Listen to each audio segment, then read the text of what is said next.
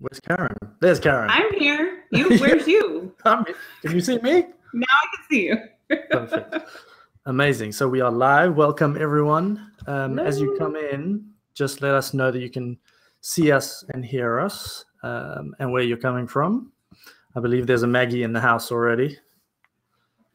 Hi, Maggie. Hey, Maggie. Hi, Maggie. Aha. I Yes. see you. And Lou from Florida. Yay, it's Lou. Amazing. Thank you for showing up. I mean, of course. Thank Karyn you. was just saying she wasn't expecting Lou to turn up. Yeah. I was not. Liar. Lies.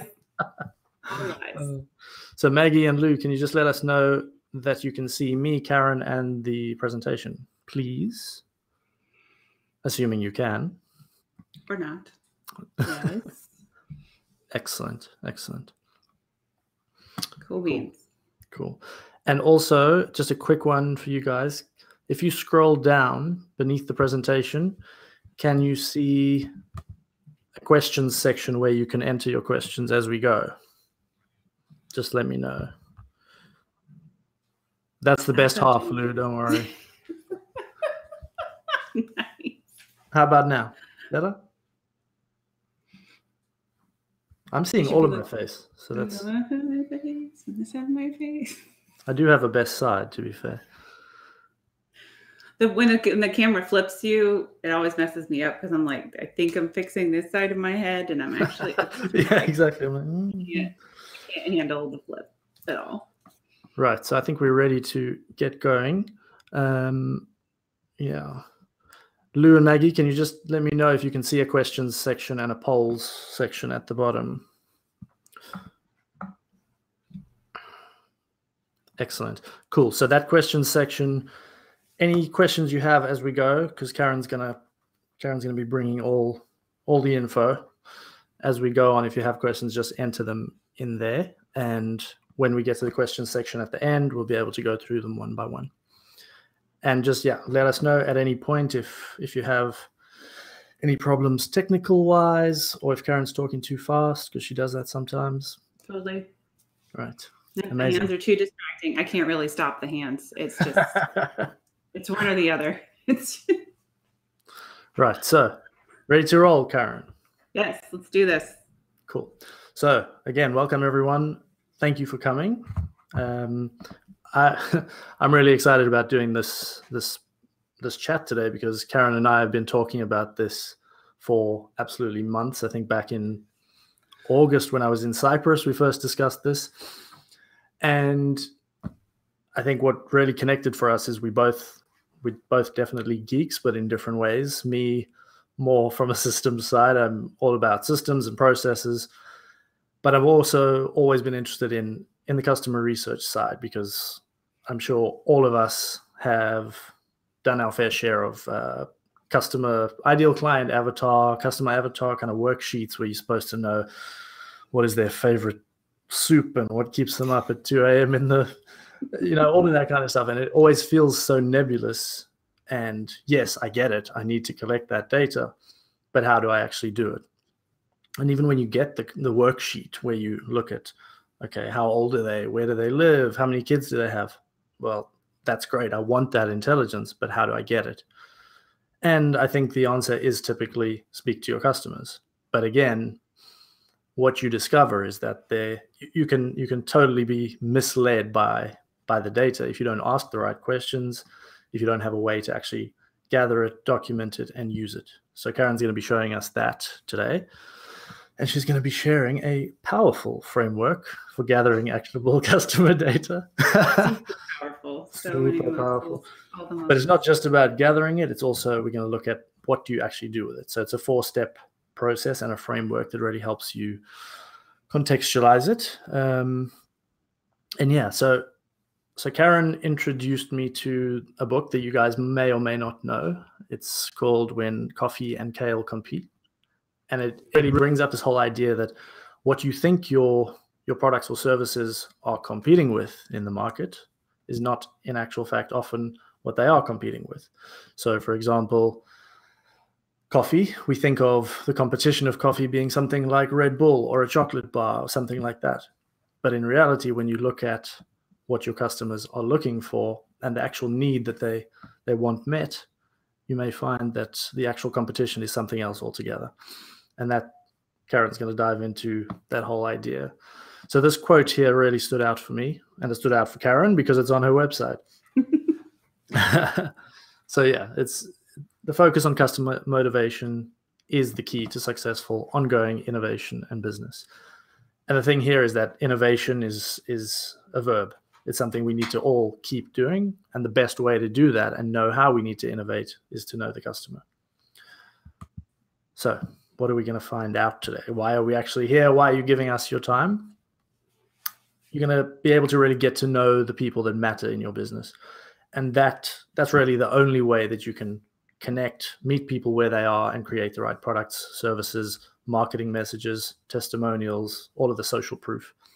So Karyn's going to walk us through the actual framework so you can collect the data and know what to do with it, which is the final point, actually turning that into social proof, products, services, etc. So we never like to stick on this aspect too long. We're on a bore fest. But just to give you a little context of who I am and why my wife is abusing me in that picture. So we're a team of two, husband and wife team. As I said, I'm the systems and techie side, and she's the strategy side. And that really worked well for us. It enables her, as she likes to put it, to come up with the ideas and for me to implement them. I find that vaguely insulting, but yeah, it works for us. And what we do is we help service-based small business owners, primarily online, but also some offline service-based businesses, to create referral-worthy client experiences. And it's really all about a process. The idea is that you don't drop the ball on things you have systems for. So Karyn, let us know about yourself and your hand waving. Yes. He's full disclosure. He stole this off my about page where I was like, this is what we look like when we talk. I usually don't look that fancy. There's other examples where there might be a dinosaur head. But yes, I love talking to people, believe it or not. And I love interviewing people. I have a background in social science research and evaluation for nonprofits. So I've been interviewing people and doing focus groups for like 12 years at this point. And so I took all of that knowledge and started using it to help my small business friends. And it has grown into this thing. And I fully nerd out about it all the time, as James will tell you. And I just really get excited about all of the potential of the information that you can get just from having regular conversations with people. And that's what I'm trying to convince everybody else of. So that's what I do. I just love interviewing people's clients. So amazing. There's me talking with my hands. Before we actually kick off and get into the meat and potatoes, if you look right down at the bottom, you'll see a polls section. And let us know in the poll, cast your vote, and let us know which of these 4 applies to you. Or if there's something else entirely, let us know in the chat. So I want to gather client intel, but the whole thing seems overwhelming. I don't know how to start, or it's too much. Or I don't have a clear, systematic way to gather and store the data. I know that's a big pain. Or if you've gone a little further than that and you actually know how to gather it, but that's fine. Now I've got this massive table of client voice of customer feedback. I have no idea what to do with it, how to actually extract the good stuff and turn it into something. Or if it's a bit of all of the above. And again, if it's something else altogether, oh, okay, coming in already. All of the above, yep. Yeah, there we so go. we got an all of the above, and we have a couple of I want to gather client intel, but the whole thing just seems overwhelming, and even don't have a clear, systematic way to gather and store the data. Cool, Karyn, you've basically got your work cut out for you across the full spectrum of the 4 steps. All of the above took care of it. It's like, okay, yeah. But yeah, just to contextualize it, I think this is a really tough part of doing business, but it's also, I kind of think of it as the table stakes for having a successful business. You've got to know the people, and having this framework would be a huge help. So I'm looking forward to finding out a bit more about it. So without further ado, we're going to show you a Venn diagram that Karyn has been slaving over. It's sort of a vortex. I've started thinking of it as more of a vortex. I don't know if it's a black hole exactly, but it's like a vortex. Okay, well, thank you for all of that. And I know that, yeah, it can be a totally overwhelming topic. But before we get into the more overwhelming parts, I just want to talk about the whole concept of what is your client data for? Like, why in the world do you need to talk to people? What is the information that you learn when you talk to people? And then how can it help your business? So that is why I've finally figured out how to put this in a visual form so that it can kind of make sense to you. Before we dive into that, though, I just kind of want to talk about when I'm saying data, just get into terms. When I'm talking about client data or client research, what am I talking about? And basically, the client data is any information that you get from activities like conversations, written or verbal, like notes that you take, transcripts, intake forms, applications, feedback forms, surveys, any email conversations, web chat conversations, anytime you are interacting with your clients and they are giving you some sort of information about themselves or their situation or what they need, all of that counts as client data. So it can take pretty much any form, as long as it's some sort of transfer of information from them to you, whatever that looks like in your business, that's your client data. So this, while we're talking about this concept in this framework, it's not this rigid, it has to be a survey, it has to be an interview, it has to be this sort of thing. It's whatever that looks like. Okay. I'm like looking in the chat and I shouldn't be looking in the chat. I'm gonna stop. But whatever, it's adjustable, it's flexible, whatever it looks like for your business. Talking with my hands, it's not going to stop. It's only going to get worse. It's just goals. But whatever that looks like for your business, then that's the correct answer. So it doesn't have to fit into somebody else's rigid structure of what their customer research or customer data collection looks like. You get to design it for your own business. This just gives you a way of approaching it so that you can see the value. So speaking of the value of like what is your client data good for? And I spent a lot of time trying to explain this to people, and it always comes out in this, I just start rattling off, well, you can use it for this and this and this and this and this. And I finally spent some time trying to boil it down to the main things. The main thing is the main thing, right? And, oh, go back. You went too far. I'm not done yet. Go back.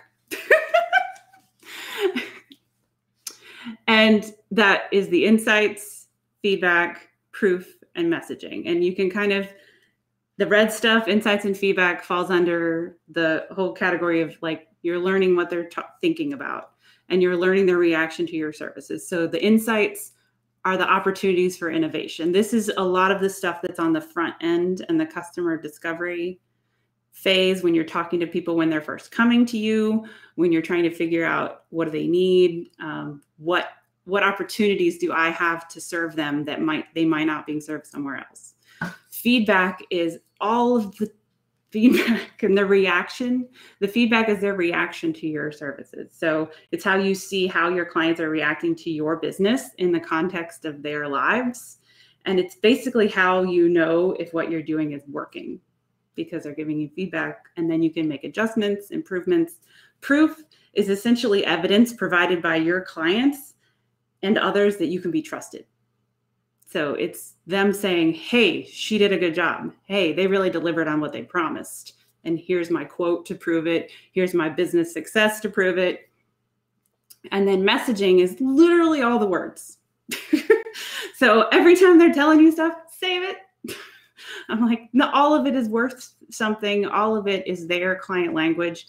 Anytime you're talking to a copywriter and they're like, well, we need to talk, what language is your client speaking? What words are they using? They're literally giving you all those words every time you're collecting data from them, having email conversations, that intake conversation, all the way throughout. They are giving you that information that you can then use in your messaging and your copy and your websites and all that.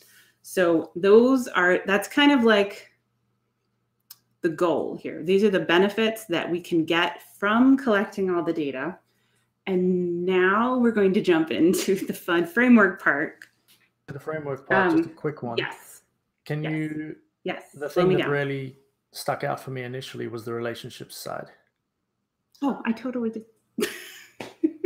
And we chatted. Yes, the purple dot in the middle. We chatted about this a bit because certainly from the perspective of our business relationships, well, let me take it a step back. Business depends on relationships. A successful business is based on trust, is based on relationships. For us in particular, we really focus on individual relationships, building those and really collaborating. That's how this came about. Like getting to know the other person and seeing how you can collaborate. So can you just elaborate a little bit on what relationships means in the sense of this model? Yes, I totally spaced and was moving on in my head. And relationships was the thing that I was trying to figure out how to show the most, because when we start collecting data, we get wrapped up in the bogged down kind of in the monotony of, well, I have to do this and I have to do this. And what I want people to realize that every time you have contact with your customer, you are hopefully strengthening your relationship with them. So at the beginning, throughout the service delivery of whatever you're doing for them, and especially in the follow-up phase, and where you're staying in touch with them, letting them know that you care about them and you care about their successful progress on what they're trying to achieve. So I think about relationship just being something that is connected to all of these and is interwoven, and thinking about, instead of, here's my soapbox all wrapped up in a diagram, because thinking about, instead of what is the least amount of human contact I can have to get the data I need, is how can I be strengthening my relationships with my clients each time I need to reach out to them and make contact with them. So think about strengthening relationships instead of, I don't want to talk to people, I just want to click it and forget it and have all the data come to me. So that's really kind of what I feel is important when we look at all these, is that you aren't just sending out a follow-up survey. You aren't just bothering somebody. You're letting them know, hey, I want to know how you're doing. Is there anything else I can help you with? So the whole way through, you're trying to strengthen the relationship. And that makes you more referable, which is a whole thing. Because, well, everyone talks about the know, like, and trust at the front, I feel like. And to me, the know and the like are at the front. And the trust doesn't really show up until you've reached the end, because you have to finish delivering what you said you were going to deliver. And then they really trust you. And so I feel like we're like, oh, no, like, and trust enough to buy. But to me, trust doesn't stop at the beginning. That part of it goes all the way through. And if you drop the ball somewhere in the middle, that trust goes away and there's no longer no like and trust. So is that... Right, yeah. we're ready for there's a lot of that. Yes. Step one. Okay, so before I start explaining all this, I know James had at the beginning kind of like what you'll learn today, but I kind of really just have two big takeaways that I would like you to think about, and I have lots of more to come. But the ones I want you to think about is what we just looked at, which is understanding the potential that your client data has for your business. Like, what can it do for you? And two is what we're about to start talking about, which is how to start looking at your data as part of your whole business system. So I know he loves systems, and this all fits in with what they do. I'm just like, we're just systems geek all over the place. But instead of, oh, I need to learn about my customers, I need to do some upfront surveys, I need to pick their brains, and having it be really piecemeal, if you think about it in terms of fitting into your whole business process and figuring out where that data collection is already happening and where you might be able to do a little extra or just pay attention to stuff that might be happening and just fit it into the business system that's already there, it can provide a whole lot of value. So I'm going to go into this one. So A few things up front. The idea of getting your client intelligence is exciting, but the thought of actually doing it can feel really overwhelming, which I know at least one of you clicked the overwhelming button, and all of the above to me counts as yes. So that's like 3 technical counts for overwhelming. So like I just said, first, you're probably collecting a lot more data than you think from your clients, and you just might not have seen the potential for what you have. When I talk to people, like there's email conversations, there's notes that they've taken from intake or onboarding calls, and they have a whole lot of data, which can itself be overwhelming because you're like, well, now I have to look at it, and then I have to think, and then I have to make decisions, and you're just like, oh, that's a lot of work. So what I'm trying to lay out here is a way of approaching it. And I like to tell people, start from now. Don't worry about data debt. Don't worry about all the things sitting in your computer and on your files. Just think, if I were starting this now and we're going to start collecting this information now, how would I set it up? Okay. So when I walk through this, go ahead. Yet, but now I've heard about it, I am a bit worried. Now you're worried. I wasn't worried about it. It's like you've heard of the idea of idea debt, right? Where you've got ideas. Too many ideas? You've got ideas that you've never brought to life, and they're just weighing on you, and you think you'll do them someday, and you just need to let them go. Data debt's basically the same thing. Anything older than 6 months isn't going to be as useful anyways, because everyone changes so quickly. You can't hear anything. Carrie can't hear anything. Uh-oh. All right. Hopefully she can refresh and get it back working again. Can everyone else hear us? Just one thing, if you're having any trouble with sound, you might be on Safari. Yes, Manu can hear, Luke can hear. Okay. Chrome is best with Web and Onion. Okay. So just try coming in on Chrome if you're having any trouble. Okay, cool.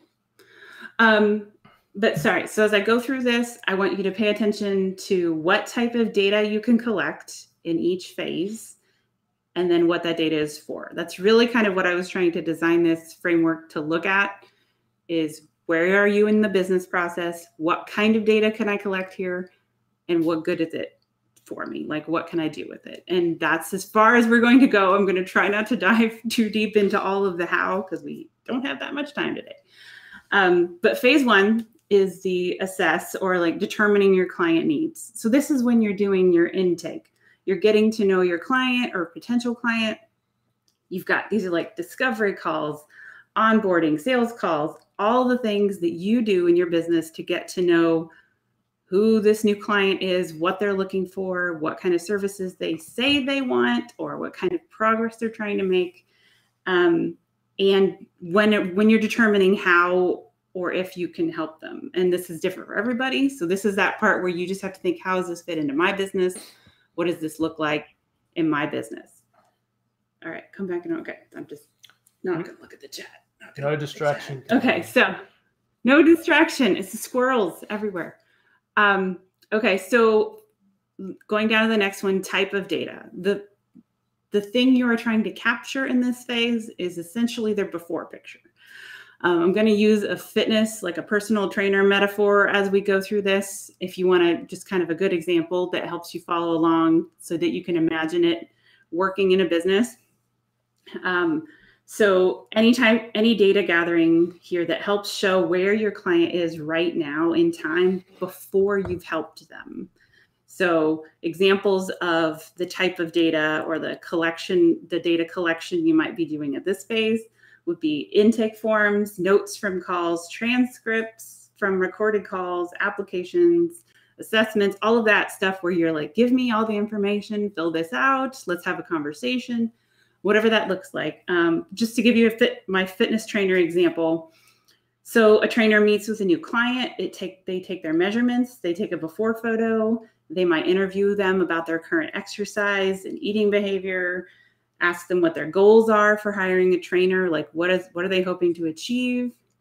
And they might have them do a physical assessment to measure mobility, baseline strength, and fitness levels. And then all of this is recorded and stored for later comparison. So for right now, they've got all that data and they're thinking, okay, this is all going to go in their file so that we can look at it as they go and look at it at the end of their personal training services.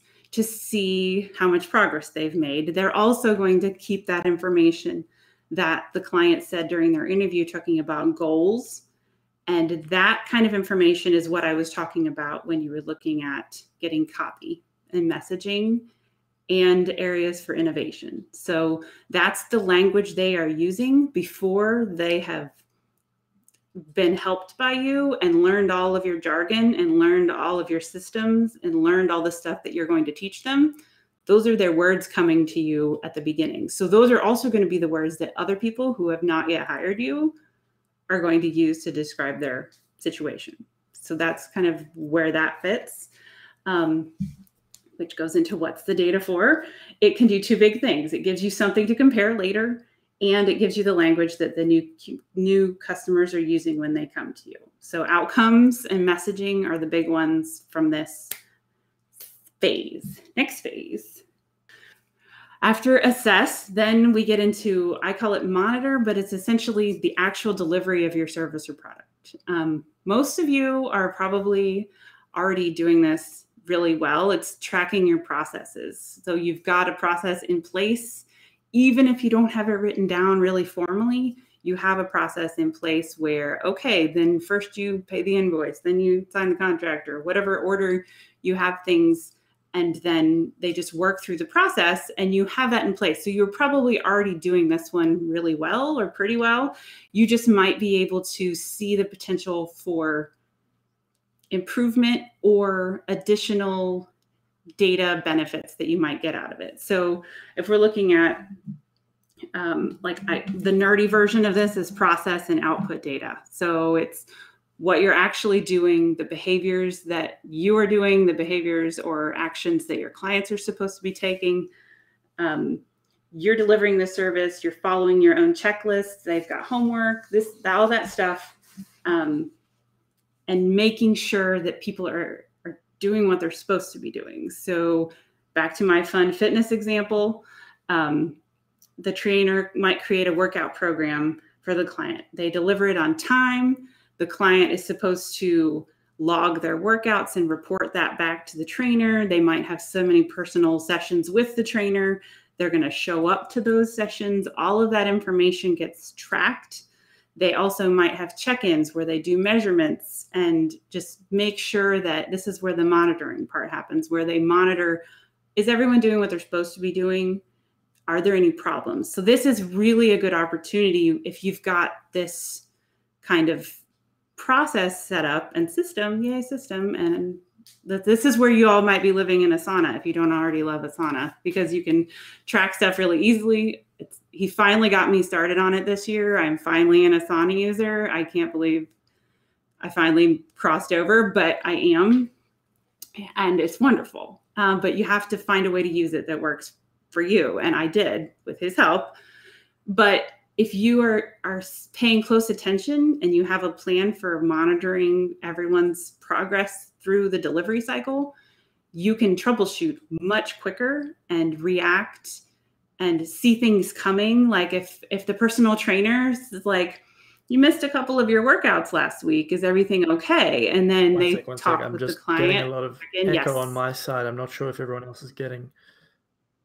Oh, I have some for you too. Let's just check. Is anyone getting echo from either me or Karyn? No echo. Okay, perfect. It's my side. Cool. All right. Okay. Yeah, I've got echo from you, James, but I'll just listen to you. That's just me. Stereo. It works for me. Okay. So like I was saying, you can check in with the client. So he can say, hey, you've missed a couple of workouts. Is everything okay? That gives him an opportunity to reach out to the client and just touch base. And they're like, well, you told me to do this particular exercise, but I'm really bad at it. So I've been avoiding the gym because I didn't want to do it. And they're like, oh, well, we can fix that. Let's try this other exercise and modification. Let's make this change to the program so that you can still be successful. And just the whole idea of monitoring the progress, that the data purpose of that data is to check in with them and make sure that they are progressing the way they want to, and that you are holding up your end of the bargain, essentially, and that they know that, right? It's a communication. This is another part of that relationship building. Instead of them signing the contract and you're like, okay, I'll let you know when I'm done. And I know everyone's businesses are different and we have different levels of contact with people. But if you kind of plan in those touch points into the process, it lets you check in, keep everyone engaged in the process, and just a lot happier along the way. So moving on to phase 3, because I know monitoring is super exciting, super duper. This is where I have that little keep going in there, because a lot of the time, especially if you're really busy and you have a lot of clients and you're doing really well, we do the first part and we do the second part, and then we're like, have a nice life. That was great. Good times. And we drop people there. And I have a lot of stories from other colleagues and from clients who made follow-up purchase decisions based on the fact whether or not the company followed up with them or not. Like I had somebody I know who hired a copywriting company and they did great work. They loved the work they did. And then they just dropped them. They didn't check in to see how everything was going. They literally no contact after they last delivered their last piece of copy. And she was like, that just left a bad taste in my mouth. Like they just didn't even care about anything afterwards, or it didn't seem like they cared. Even if they might have cared, they didn't actually reach out. And so she hired somebody else the next time she needed copy, because that mattered to her. So this is where that relationship part really matters. But so part 3, review, follow up with your clients. This is where you get the after picture. This is the other reason it's so important, because you got your before picture during the assessment phase, and now you're getting the real after picture. And this might be something, this is going to look different for everybody. So for example, for the fitness person, this might be they schedule a wrap-up session at the end. Say they have a 6-month personal training period, right? They schedule a wrap-up session as their last trainer session, and they do all the assessments again. They do all their measurements. They take their after photo, and they, get permission possibly from the client to share that as social proof. Like, can I use your before and after photo when I'm promoting my personal training services? And they're really happy because they lost, 20 pounds or got super crazy muscles or whatever their goal was, or they fit into their wedding dress, whatever their goal was. If you help them achieve that, they're going to be a lot more likely to say, sure, you can brag about my results and tell people about it. But this is your chance to not only get the results, but also talk to them about what the experience was like.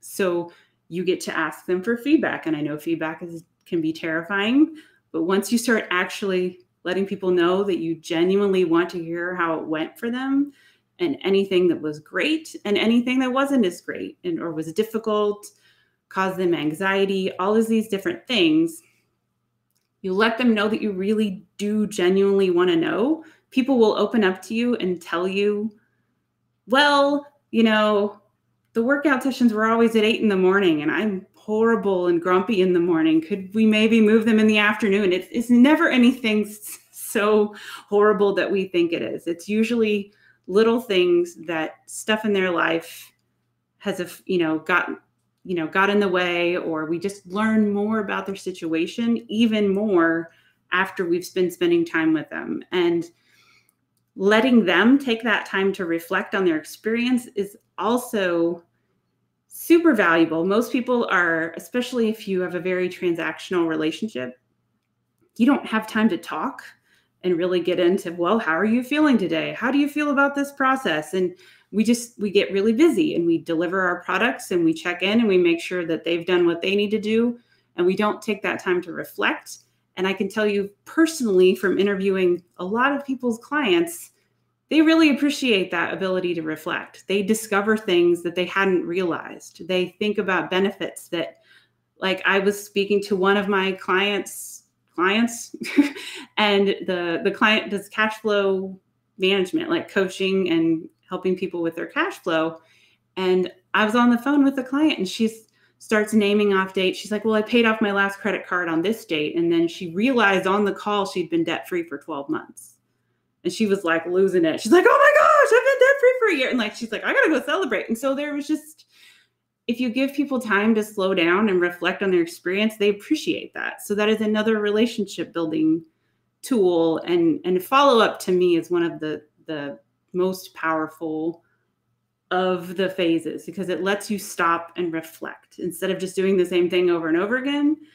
It lets you learn what you could improve on. It lets you get their results and the experience, and also learn after serving them what they think was the most valuable thing about your service. Because you've got that story they told you when they came to you, why they think they're hiring you, which is the stuff that you can talk to new people about. But then you've got this stuff over here where like, well, you know, I really came here to lose 10 pounds, but I have more energy than I ever have before. Or I've met 10 new friends at my yoga strength power class, and now I have a new best friend group that I meet. And that's like, you learn about all these additional benefits. Well, just quickly, so go to the next. That's review. And then the next one, because there's four. I'd be interested to know, I've put a poll again at the bottom, whether people actually do have a process in place for following up with clients on the tail end of a project, or kind of as they progress, as you were talking about. So let us know in the poll. And I mean, as you were saying, Karyn, like the likelihood is that you do have a process, but it might be a process in your head. You know that it's important and you do the thing, but it's somewhat disjointed. You don't remember the steps that you took and the order. And if you actually documented it, would make it a whole lot more streamlined and much more likely that you'd actually get it done on time. So let us know. Absolutely. And you don't have to reinvent the wheel every time. Like, how am I going to follow up with this person? Or how am I going to document this time? If you've taken the time to say, and I know a lot of people have trouble. A lot of people have trouble with the follow-up that needs to be made, isn't it? In terms of, I don't want to bother anybody. And the benefit I see of doing this and looking at the whole picture is that you can design the follow-up into the expectations at the beginning of the relationship. So when you're meeting with them at the beginning, you say, okay, we're going to do this. And then 4 weeks after I finish this, we're going to have a call and we're going to go over everything and see, you know, if you need any additional help. I want to get your feedback on how it went, however you want to frame it. If you build that into the expectations at the beginning, you are just fulfilling your promise at the end when you have a follow-up call, so instead of a case of setting asking for something additional or feeling like you're asking for something additional. I don't know what it's greasing, but makes it easier. Yeah, the wheel. That's the one. And looking at the poll, the wheel, we've got the asking wheel, the follow-up wheel, no process, the framework wheel. So there's a big opportunity for improvement, and also just for massively ramping up the client experience. That, as we discussed, is the great way to get referrals and more high quality clients coming out of it.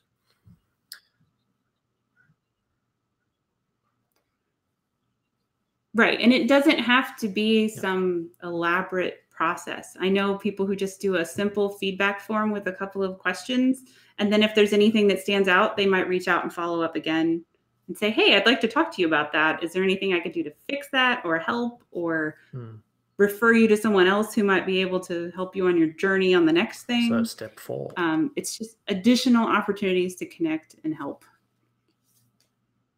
Step 4. Okay. So step 4, to me, like, follow-up is huge.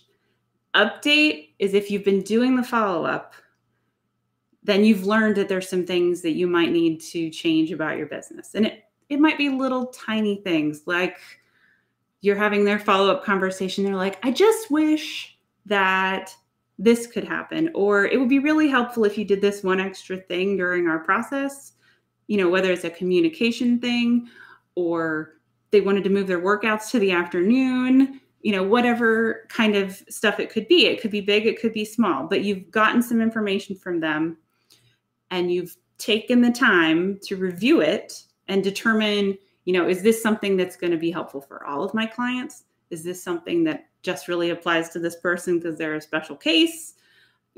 How important is this change for me? So say I get complaints about the time of day for workouts, right? I'm the fitness trainer. So then I might add a question during my intake form that says, do you have a preferred time of day when you're at your best, when you would like to work out? It could just be something as simple as that. It doesn't have to be anything. I have to reframe my entire business. I don't have to change my whole business model. It might just be little tweaks along the way. So then after you've made those changes, this gives you another opportunity to reach out to your client. So again, fitness example, say we have our wrap-up session after our 6 months, and then they're supposedly continuing on their workout plan, right? I've made my little intake form change, and I'm excited to tell them about it. I've gotten positive results from new clients, and so we schedule a follow-up call 4 weeks out. And I say, hey, how's the workout plan going? Is everything going okay? I wanted to let you know I really appreciated your feedback about the time of day that you worked out. So I've added that into when I talk to new clients, right? And then so you're like, hey, your feedback was helpful. It was useful. I'm using it to help benefit other people.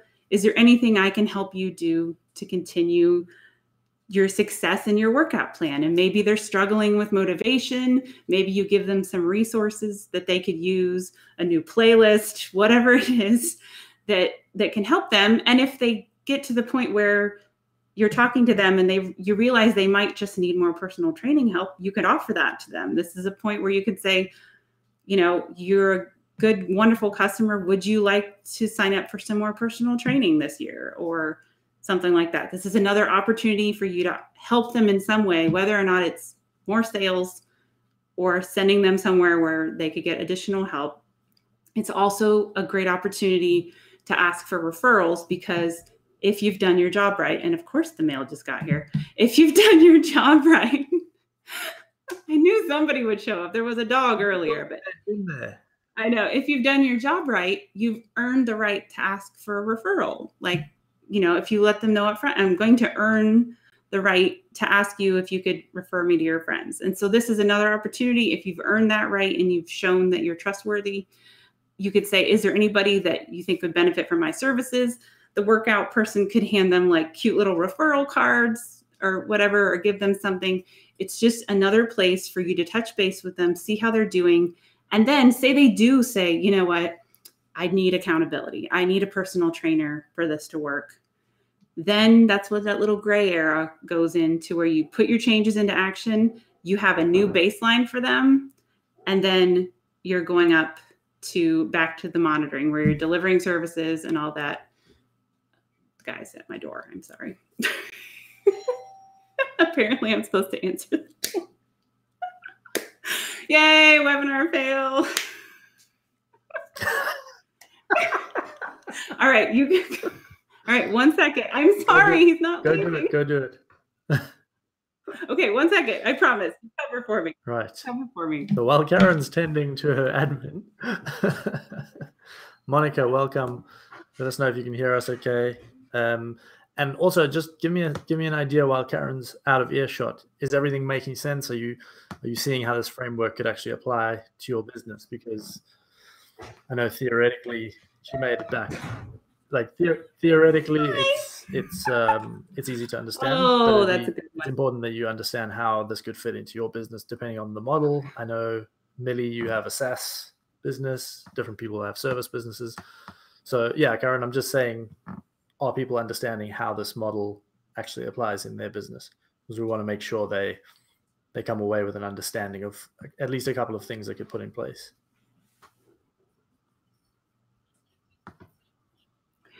Correct. Yeah. Like as you go through this, I know I get into examples like with the fitness trainer, but I really want you to think about top down, that in each of these phases of your business, asking yourself the questions of what type of data could I collect here based on the structure of my business, and what could I do with that? So those are like really the core questions you can ask yourself.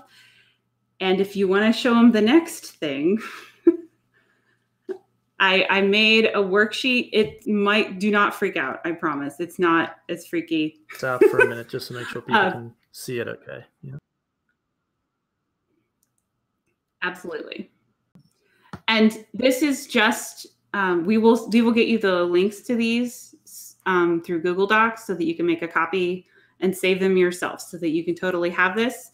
But this is basically that framework you were just looking at. I transferred it over to a table with questions that help you answer each of those questions for your business. And then a couple slides later, we've got a blank one that you can download also and just fill out yourself. And the whole goal of this is to just give yourself the time and space to sit down and see if you can answer these questions. You know, most of them are super easy. How do you determine your client's needs? Like the top level is literally just what are the actions you take as you work with a client? And then as you go down, it gets into more nitty-gritty questions.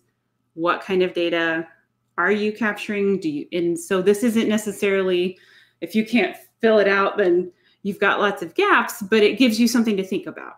If you ask yourself the question, how are you capturing the client's situational information, like their status when they come to you? Are you taking notes? Are you recording? Like, what is your actual process for collecting that data? And then underneath that, under data use, like under the assess column and data use, how are you going to organize and use the baseline information? Are you going to store it for later? Are you going to put it in a spreadsheet? If you know, all the different nitty-gritty pieces of the process. But this lets you kind of map it out over the course of one client's cycle through your business. And then you can see the areas where you already know the answer. You can answer it really easily. And then you might see areas where, okay, I haven't really thought about that, or that's something I've been meaning to do. And it also might give you ideas just for what you could be doing that you currently aren't doing. So I hope that makes sense.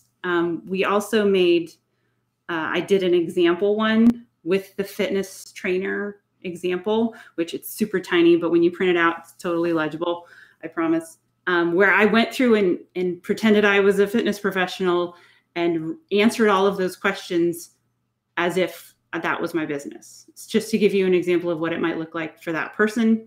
Obviously, everyone's business is different, so it's just to give you an idea of how you could fill it out in real life. But that's just a tool. Like, so if you were going to take away two things, like I said, from this, one being, what is the potential of the data that you can get? The second being, what would this look like if the data collection was baked in to the entire process of my business? And this just gives you kind of a way to plan out a top-down approach of, okay, this is what I would like to have in place. What are the parts I'm already doing? What are the parts I can do right now? How can I prioritize implementing these pieces and then implementing the use of that data? Does that make sense? No, I think the fitness example is really handy when you put it alongside the previous one. It just makes it a little more tangible and you can understand exactly what's going on. So that's great. And then the next step is filling out your own. Yay. Yeah. And even just going through the exercise of it. Like, you might get there and, if you've got, for more complex businesses, obviously you might need a bigger chart. But if you're just trying to get a top-down approach, like for me, example, for the assess process, how do I get to know about my clients? We have a conversation. I frequently record it and have it transcribed. So it's like super easy. I'm going to save that information to talk to them at the end. I'm also going to save that information for messaging and copy in a spreadsheet and Airtable, because Airtable, but that's a whole nother webinar. We only have time for one today. But so thinking about it in terms of how this would fit into your business, It can all be customized, but just keeping in mind that for each step you're working with the client, what kind of information are you already getting? How are you capturing it? And how are you using it? Ta-da! Like, I really want to dive into this. Big picture view is helpful, Jason says. Yeah, so, I mean, what is making it clearest for you there, Jason? Like, just getting the high-level view of how all 4 pieces stick together? Or is it actually just seeing how the actual table can be used? Monica's from Norway. Jumped in a bit late. There will be a replay, Monica. Don't worry. You won't miss out on anything. I actually just want to jump back a couple of slides quickly to ask you, looking at the big picture, as Jason's saying,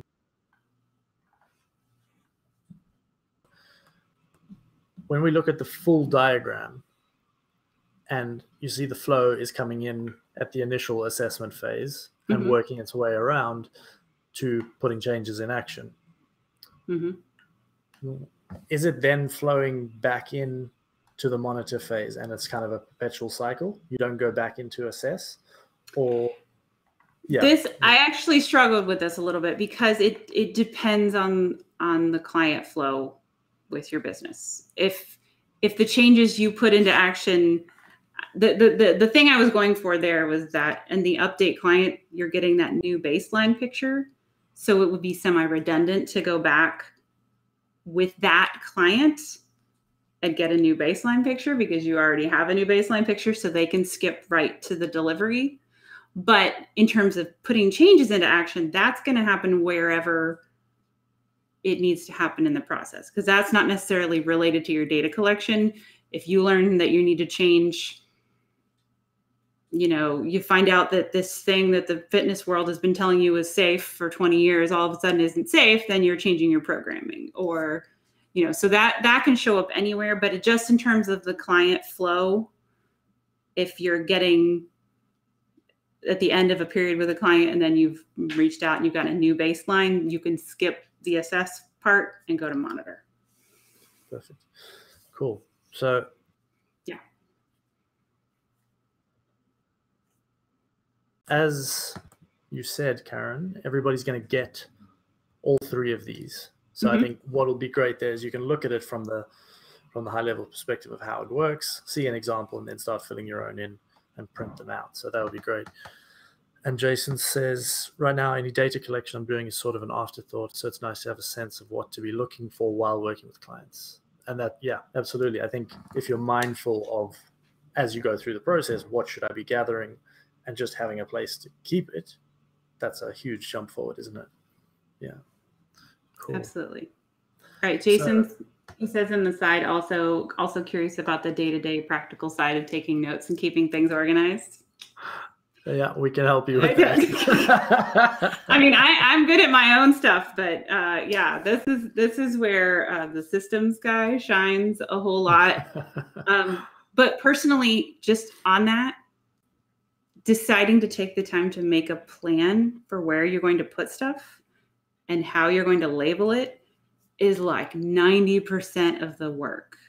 If you've got a plan for what to do with the data when it comes in, that works for you, whatever it is, you'll be so much more successful than if you just stick it places. So we could talk about that for like a 2-day workshop.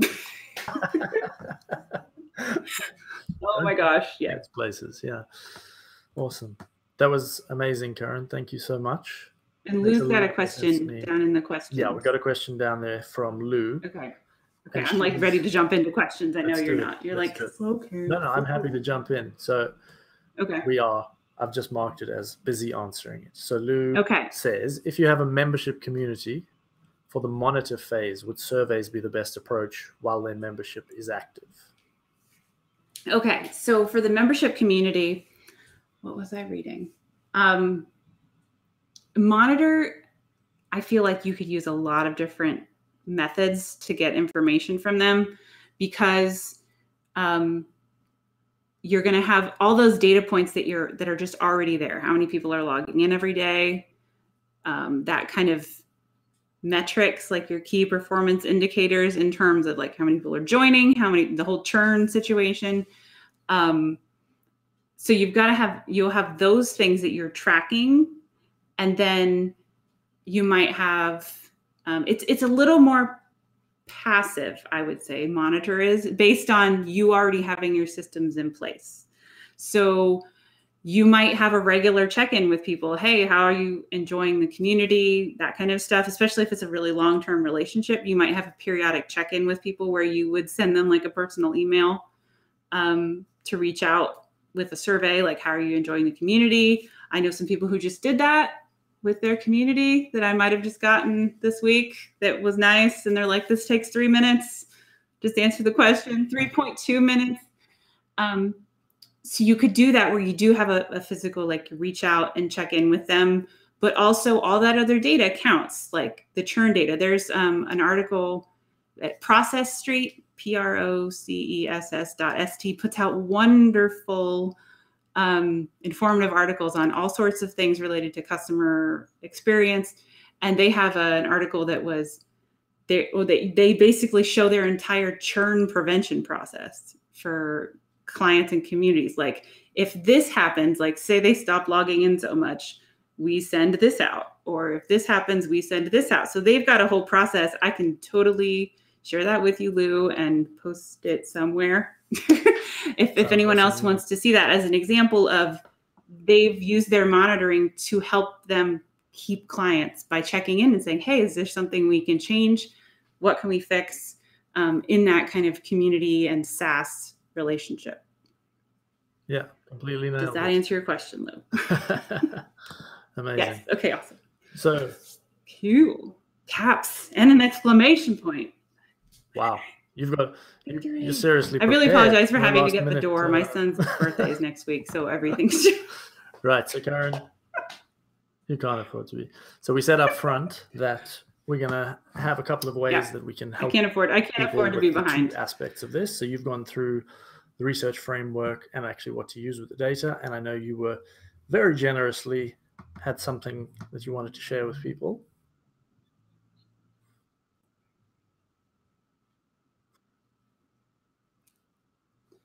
Yeah, basically, if anyone just wants to kind of talk this through a little more, or just has some general customer research questions, I would love to offer some free 20-minute calls, and you can email me. I don't know if you have an email. I can just put it in the chat.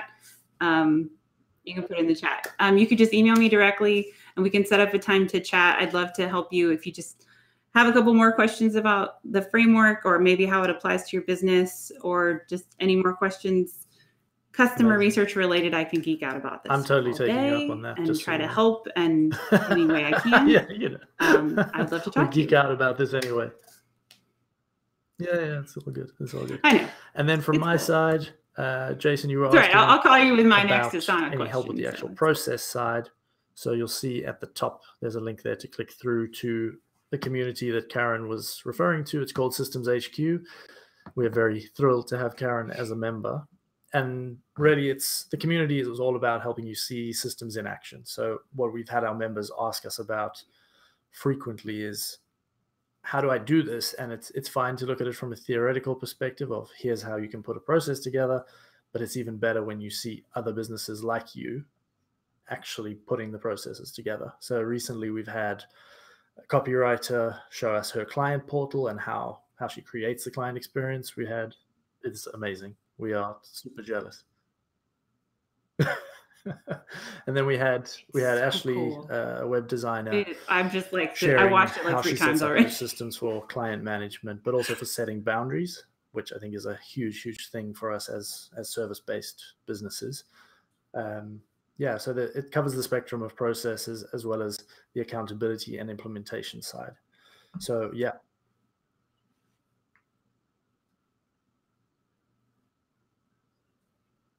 There was also, to mention, there was also a recent process of one of the members that was literally a really good way of doing this framework. Lisa, It was great. She had her intake questionnaire and how she went through the process, and it totally fits within this framework. And it was So if you really guys would like to check out the community and totally and easy to potentially join execute. us, And so it was a great I'll pop the link example in of the how to do chat. this. So it's Systems HQ community. And I would really urge you to take advantage of Karyn's 20-minute call, because yeah, the chats I've had with her have been informative to say the least. And check out Systems HQ. Yeah, just have some. Yeah. But yeah, so we don't want to keep you guys too long. We've hit the hour mark. I hope that's been valuable for you. It certainly has been for me. A big thank you, Karyn, for doing that and putting together that framework. For everybody, as we mentioned, all of those resources are going to come through to you. We'll send you over the worksheets, and you'll be able to download them, print them out, and actually crack on with this process yourself. Any questions, you can follow up Karyn at heykaryn.com or James at systemsmatter.com. And yeah, any questions, thank you again for joining us. We hope you enjoyed it. Replay is also coming out in about 2 hours' time. So have a great rest of the day. And now you can answer the door for any mail, Karyn. Good stuff. Thank you, guys. Cheers. Yay. Hopefully that's it. That's it for today. That's it for the day. Thank you. Bye.